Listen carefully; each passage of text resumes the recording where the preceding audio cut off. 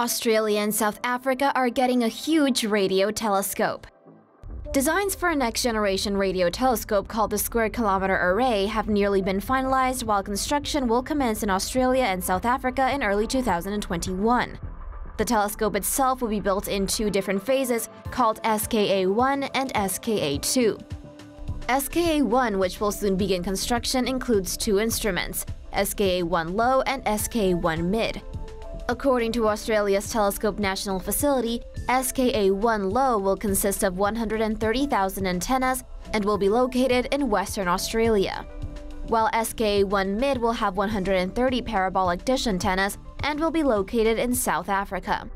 SKA-1 Low will operate in frequencies between 50 and 350 MHz, while SKA-1 Mid will operate in frequencies between 350 MHz and about 15 GHz. According to Square Kilometer Array's project website, the telescope will be hundreds of times faster at mapping the sky than other current radio astronomy facilities. The telescope will cover an area of 1 square kilometer. The website states that it will be strong enough to detect faint radio signals by cosmic sources that are billions of light years away. Square Kilometer Array's website states that the radio telescope is intended to be in operation for over 50 years.